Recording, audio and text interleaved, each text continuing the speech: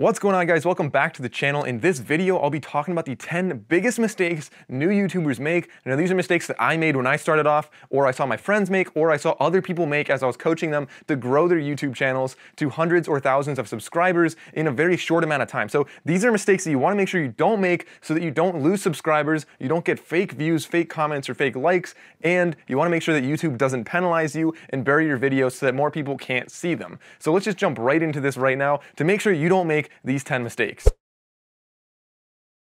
So mistake number one is uploading too soon. So when you're starting off, this is especially true because this is something where if you're editing or if you're filming and you make subtle mistakes and you think, you know what, it doesn't matter, this is an early video, this is not gonna be big, I'm just gonna lay the groundwork so that in a couple weeks when I'm better at making videos, those videos can blow up and I'll have something on my channel to fall back on so people can see that I actually have a real channel. So you don't wanna just fill in with content until you're ready to make real videos. You wanna make sure that every video you put out is as perfect as you can possibly make it. So if you go back and you realize, you know what, I don't have time to edit this, then don't post it right now, wait and post it later. Or if you export a video out of Premiere Pro and then you find an error in it, don't say, you know what, I don't care, I'm just posting it. You want to go back and you want to re-edit that and you want to re-export it. And likewise, when you're filming, if you run out of memory or if your battery dies, go back later and re-record anything that you think you might need to brush up on or make a better clip for. So you really want to make sure that your videos are as high quality as possible because you never know which ones are going to blow up. So for me, it was actually my 5th video that I made, blew up and got over 100,000 views. And this is something that I made some critical mistakes in, and I really want to make sure you guys don't do the same. So one other thing is you want to make sure that your content is totally accurate. You want to make sure that you're not saying anything wrong, that you're not making any facts up or anything like that, because you have 100,000 or 1,000,000 people watching your video, and they're going to find any errors or any mistakes you might have made. Number 2 is actually using the wrong tags and using too many tags and using tags incorrectly. So if you want to have the best ranking video and gain the most views organically, then you want to know how to make the best tags. And if you're interested in that, I'm actually going to make a video next week on this. So make sure you go down and click that subscribe button and click the bell icon now so you can see this video when I release it. So there's actually a lot more to making tags than just choosing words that are related to your video, because if you choose words that aren't actually going to gain you any kind of ranking in search, then having, 30 tags that all rank on the 6th page of YouTube is not going to help you nearly as much as having a few tags that rank you on page number 1. Number 3 is being too spammy with your comments. So you'll see this on a lot of other accounts,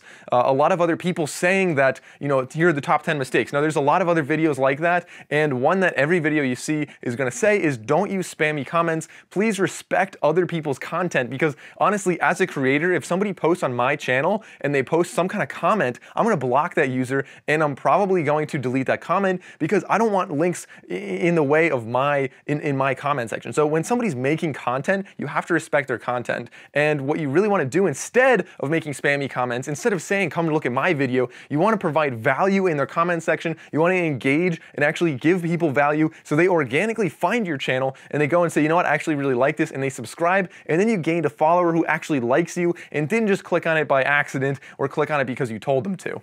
Number 4 is joining for the wrong reason. A lot of people try to make money on YouTube and they want to be rich, they want to be famous, and they just jump right in, they try to blow up a video right away, and that ends up being real spammy and fake. You want to make sure you're providing a lot of value and you're really making YouTube because you're passionate about it, you're making videos because you really like them and you really want to grow a community, or whatever your purpose is. You want to make sure you're actually doing it for the right purpose and not just for money or fame. Number 5 is a big one. This is audio quality, this is video quality, this is speech quality, and this is your lighting quality. So this doesn't actually require money for any of these, and instead you can actually, so let's just say speech quality. Speech quality is something you want to make sure that if you're early on and you get nervous in front of a camera, you can use a teleprompter, for example. But you want to have different ways of being comfortable in front of the camera so you can speak fluently without stuttering, without being too quiet or too loud or anything like that. And with that in mind, you also want to make sure that your audio is high quality. So to mitigate any kind of audio problems, what you could do is find a better location first of all. So you can find somewhere with less ambient sound, with less echo, something that maybe isn't just a glass room or something like that. This is a mistake I made early on. I would record in these glass rooms that were very echoey.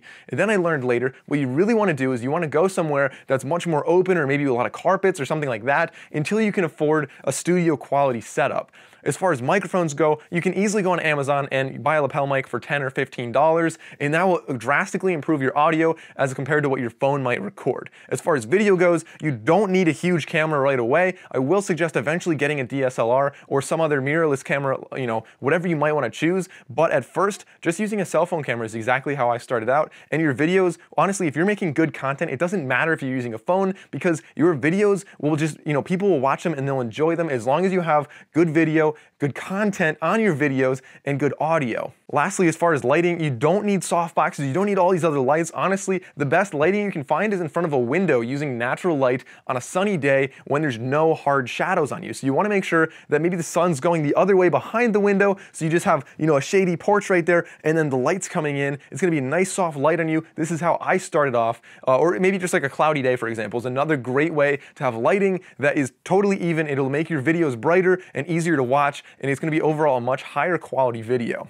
Number 6 is buying likes. You want to make sure you don't go out and buy likes, subscribers, or comments, because those are not going to be genuine, they're not going to be real, and in the end, they're not actually going to benefit you. The YouTube algorithm is not going to, favorite your videos over any other videos because you had some kind of fake likes or fake comments or fake engagement. So they want to make sure that there's real, genuine engagement, and on top of that, you want to make sure that you also have real, genuine engagement, because if you have fake engagement with your account, or if you have people that you're paying to do that, then you're actually going to get a false sense of what's actually good and bad, and it's really, in my opinion, more beneficial to bootstrap your account and just really start from nothing and build it up, find a community, and really go that way so you can really get the best videos out there tailored to your real audience.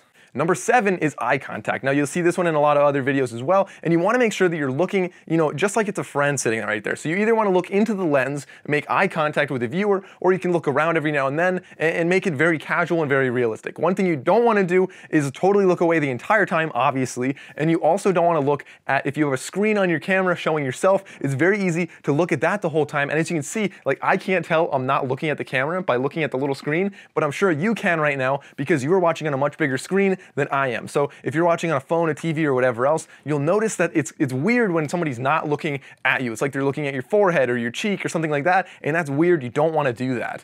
Next, I want to say the next tip that people don't actually follow is being consistent. You don't want to be inconsistent with your videos. You want to make sure you're posting once a week, twice a week, every day if you can, or on some set schedule so that subscribers continue to come back, and YouTube will reward you for posting consistently. Number 9 is clickbaiting people. You really want to make sure that you don't have false titles or misleading thumbnails or anything like that. You want to make sure that your videos out there are exactly what they say they're going to be. So when people click on your video, they're going to find out exactly what they were looking for, and because of that, they'll be watching your whole video, they'll like your video, they'll comment, they'll subscribe, and you'll have much more engagement, and your video will grow much faster. If you have a clickbait video out there, people are going to click on it, they're going to be mad, and they're going to leave right away. So you're going to have no watch time, so YouTube's going to bury your video and realize it's not a good video, and the most engagement you might get is maybe on the way out people will click the dislike button, which of course is not what you want on a video. So the number 10 mistake that people make is not engaging back with your audience. You want to make sure that when people comment in your comment section